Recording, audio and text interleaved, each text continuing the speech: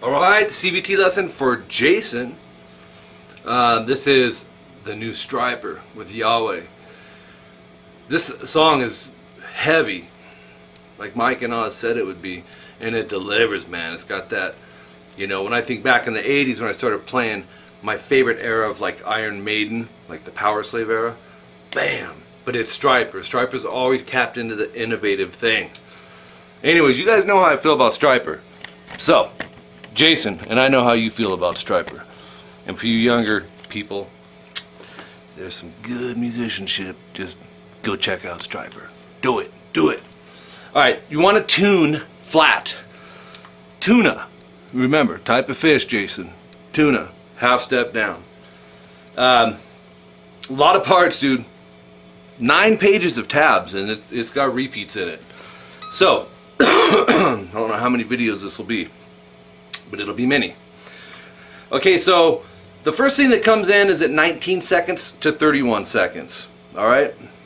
It's got that choir sounding thing on the intro. So we got section 1, and there's a lot of several variations of it.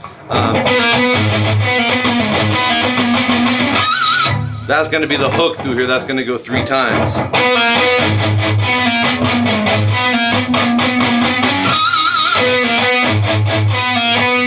Right, so let's jump in. Let's jump in. There's so much to learn here. 10-9 on the D string. Now these notes, there's nothing else that I've seen with this song because this single was just released.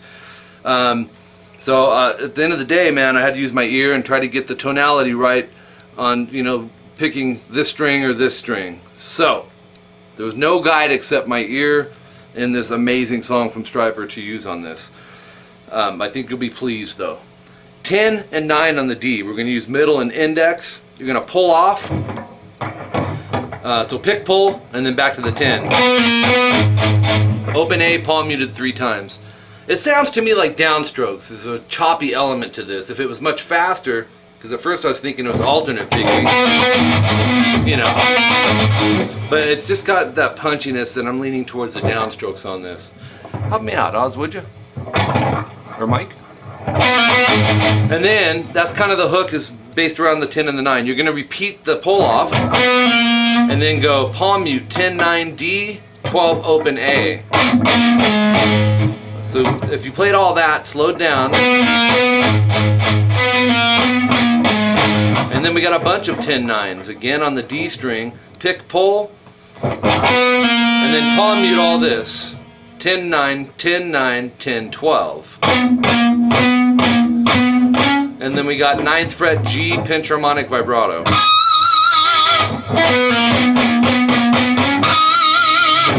That is 3 times.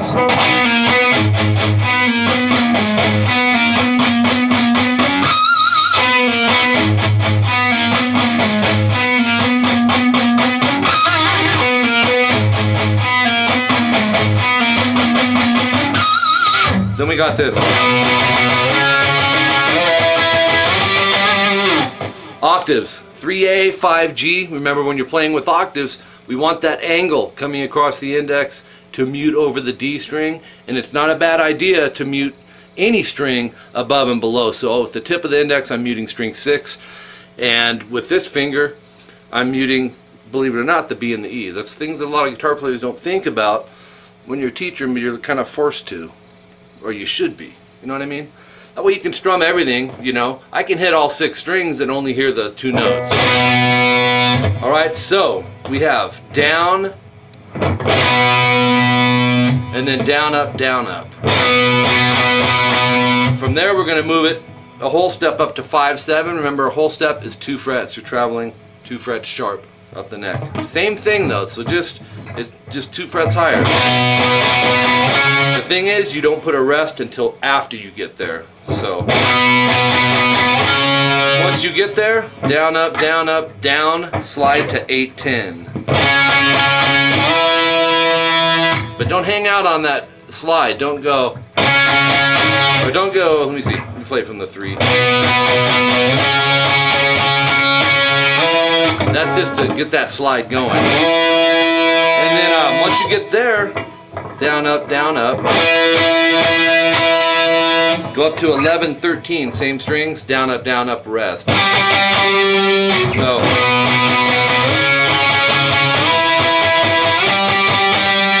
my middle finger is actually muting the low E as well. So I can't get over how amazing this song is, man. Good job, man. Kudos to Stryper. Yahweh. You know what Yahweh means? Look it up. Okay, so that covers 19 seconds to 31 seconds.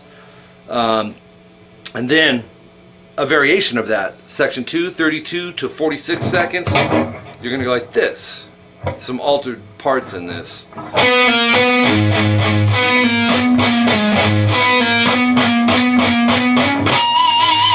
The last note is basically different. Instead of going, we're going to end up going. So substitute the 9G with the 9D. Try that again.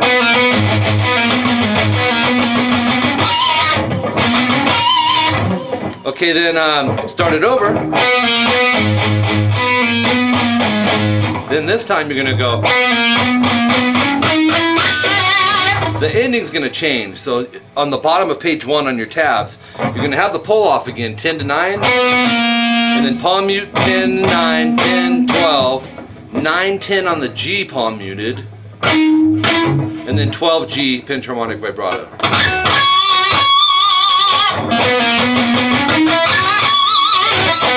So slow it down a little more. Page 2. Back to the 10-9 pull off. So you see the consistency, Jason, right? With the, you want to kind of listen in on what the main solid parts that are consistent in there, and then where the opens are coming in. Chun chun chun. You're going to see that time and time again. You want to get used to that 1, 2, 3. It's a odd number, so we get used to doing like 4s or 8s, but we got 3 here. So if you're going to subgroup, that's actually a good one.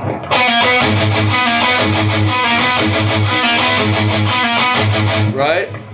Get used to it in small chunks. And then do the pull off again. Then we got the 10, 9, 12 open on the D and A. Palm muted. So that top line on page 2. Do that again. Okay, then the pull off again. And then palm mute. 10, 9, 10, 9, 10, 12. And then 9D pentarmonic vibrato. No palm mute, obviously, if we're palm muting it. Or if we're pentarmonicing it. So, yeah. I'm losing it. Hold on. Yeah, that one was used earlier.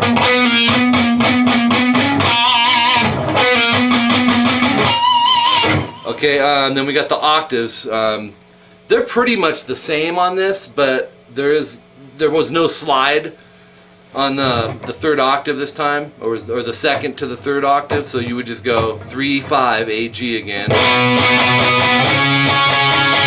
Go right to the 8, 10. If you slide it, it's fine. Those are natural things. The longer you play as a guitar player, you end up, you know, grafting in, and we don't always realize we're doing it. So, and then we're going to go up to the 11, 13.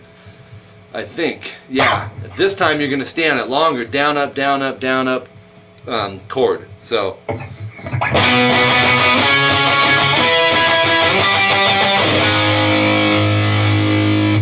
So, down, up, down, up, down, up. Or think down, up, down, up, down, up.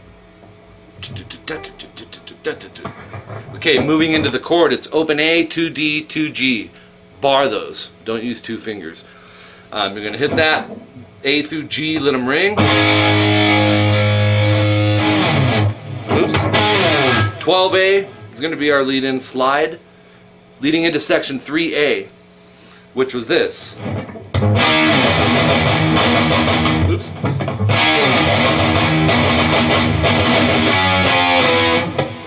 That's the first line of it. And then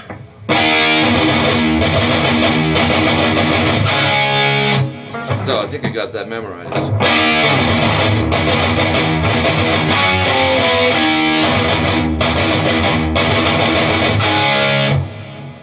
That's section 3A. So 7A, 9D. And when you slide off on there, just go like a step or a step and a half. You don't hear the end point of the slide. Once again, it's one of those feel things. Definitely part of the feel. So when you, after that, it's not a long slide, like I said. Palm mute the open E, down, up, down, up, down. It's a 5 count. Once again, we're dealing with an odd number. So down. We really want to get that rhythm stuck in your head, because you're going to do it twice. And then 4 of them. So down, up, into this power chord, 10A, 12D. So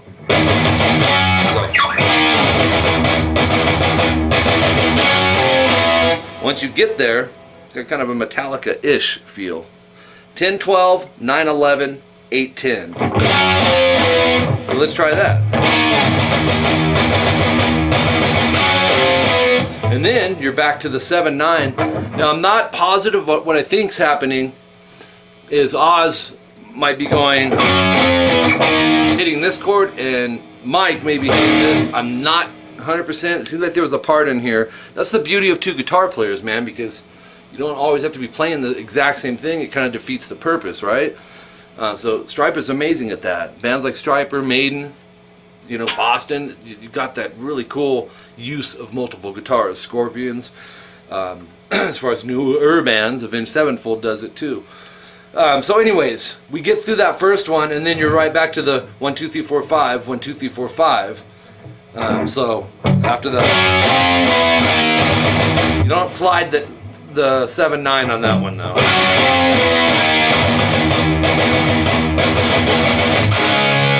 But you will go 1, 2, 3, 4, 5, 1, 2, 3, 4, 5, 1, 2, 3, 4, 1, 2, 3.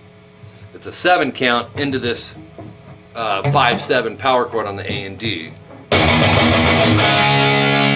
You can catch that with an up, or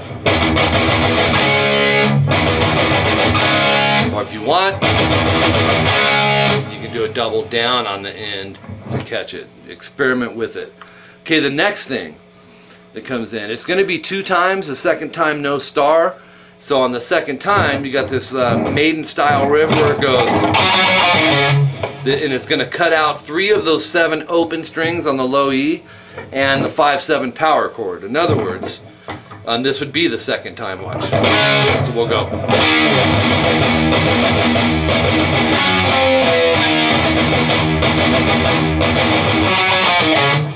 Let's do all that again.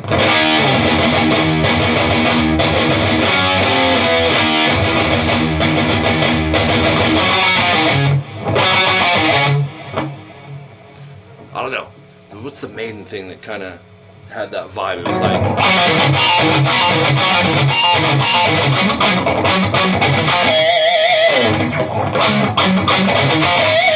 I forget. It's a Maiden tune, but check it out.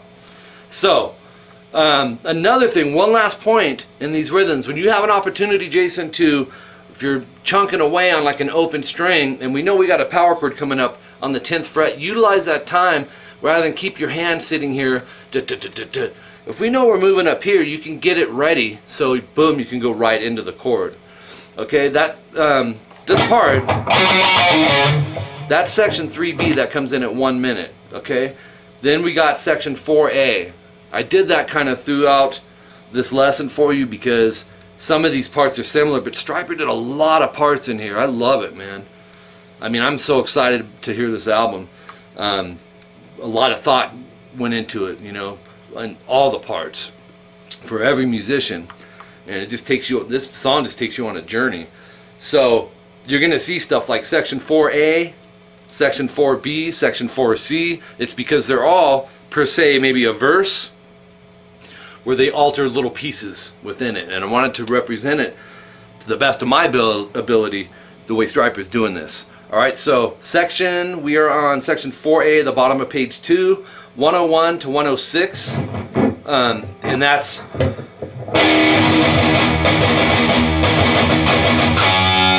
So it's, you know, the beginning of a new part, but you're going to see what I mean when we get into B and C.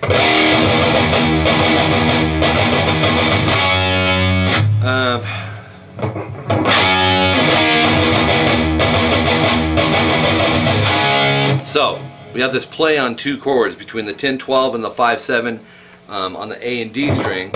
Open E 2A to start, but we're back to the 5 count for the glue of this part. 1, 2, 3, 4, 5, 1, 2, 3, 4, 5. Then we got a 7 count again. Up to the 10-12 AD. No rest until after that. So no sleeping, dude.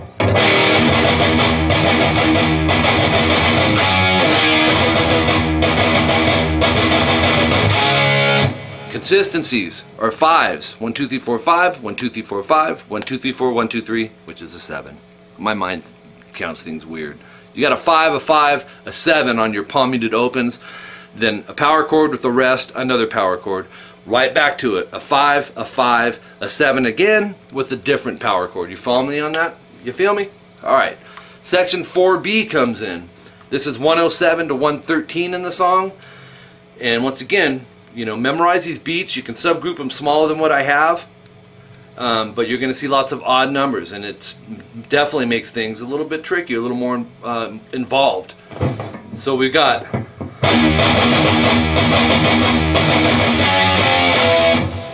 some similarities, right? And then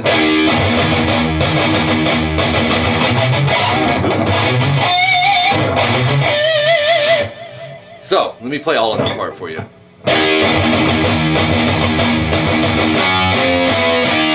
Oops, excuse me. That's one of the parts where one may be hitting here and one may just be going over to the open. So let me do that again. We have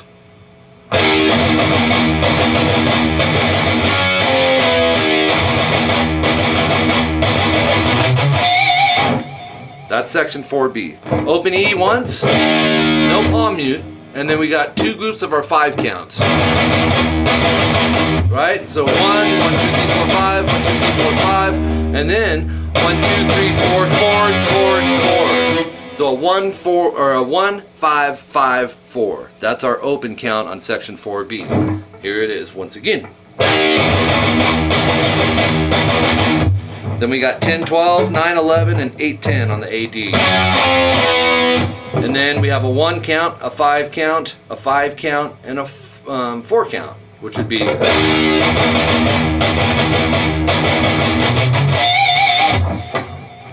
so the trail off riff on the end, 2, 3, 5 on the A, alternate picked, so down, up, down, and palm muted, and then 2A, down, pinch harmonic, vibrato.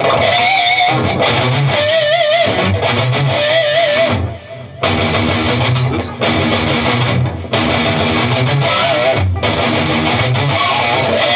I hate it when I miss a pinch harmonic. There it is. Alright, now we got some repeats. Section 3A 2 times, second time no star. Section 3B 1 time, and then we got section 4C. I think I can fit this in this video.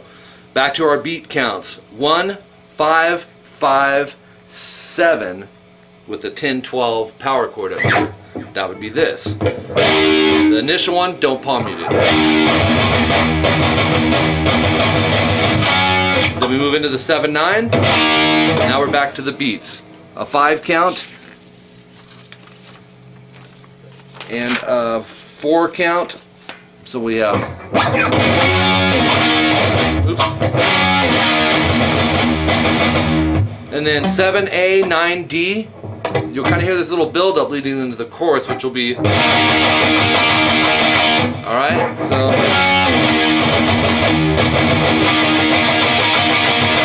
and the section 5, which is 134 to 146, it's an A minor, open A, 2D, G, 1B, open E. It'll be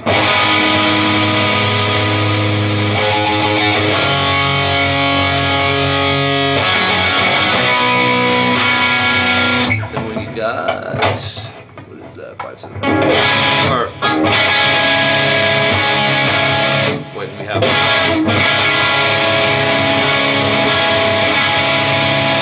yes.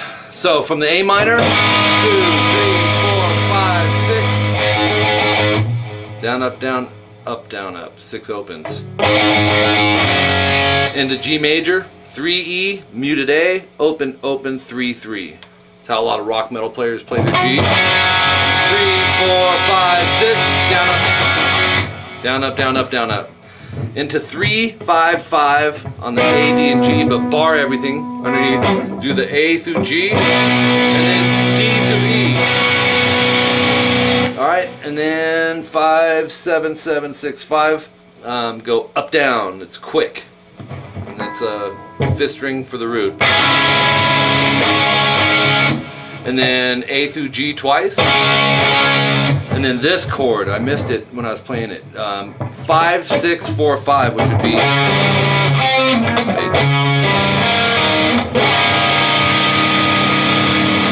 I listened close. I thought it was, but it wasn't. 5,